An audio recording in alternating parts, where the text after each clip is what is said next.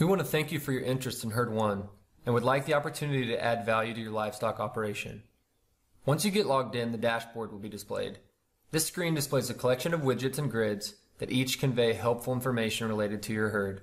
We will discuss this in more depth later.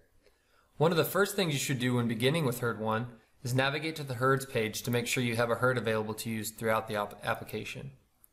These herds allow you to differentiate between animals that may currently be kept together in a specific field or set of fields. Once a herd has been created, you can go to the settings page to set your defaults.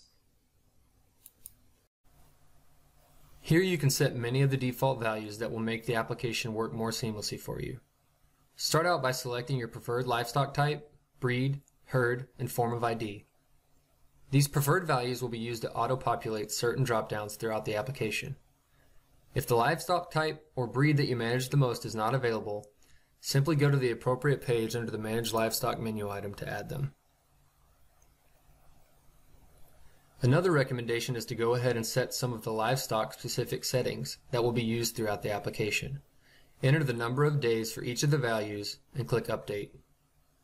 Many of the grids and widgets in HerdOne use these values when conveying helpful information to you about your herd. Once you've configured your settings, you can now go to the Add Livestock page.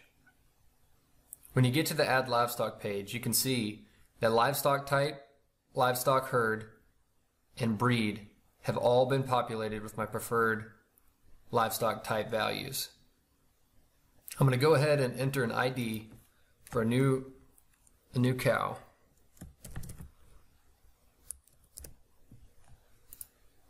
Set a birth date for it and add it. I now have that livestock in my herd. If I go to the livestock page and do a quick search for tag 17, it pulls up the animal that I just added. From here, I can perform edit, delete, or drill down actions on this animal.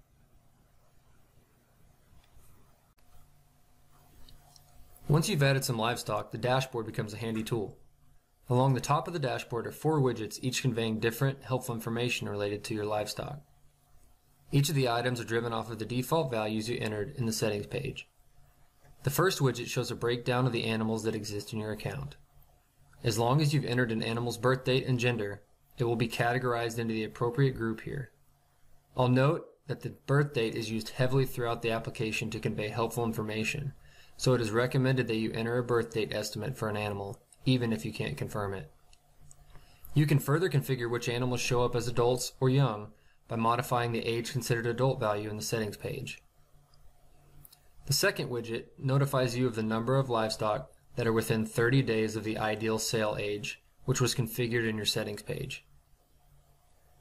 The third widget displays the average age of all your adult livestock. Again, this calculation uses the age considered adult value. The last widget shows all adult females that are nearing their due date.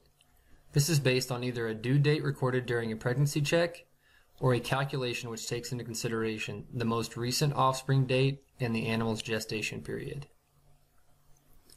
Moving further down the dashboard, the recent activity grid displays the last 90 days of activity for your account. This includes items such as births, notes, vaccinations, pregnancy checks, losses, and sales. The recent transactions grid displays all purchase, sales, and expense transaction records for the last 90 days. Next, the recent offspring table displays all offspring born on your farm with an age less than the age considered adult value. The last grid displays all female adult animals and shows the time since they last gave birth. Use this view to identify specific animals that may need to be sold due to them not breeding back.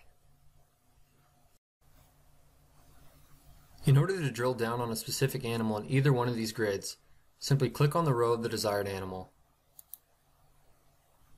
This will take you to the Manage Animal page where you can see all the detail associated with that animal, as well as perform actions such as editing, adding a calf, selling the animal, or managing a loss.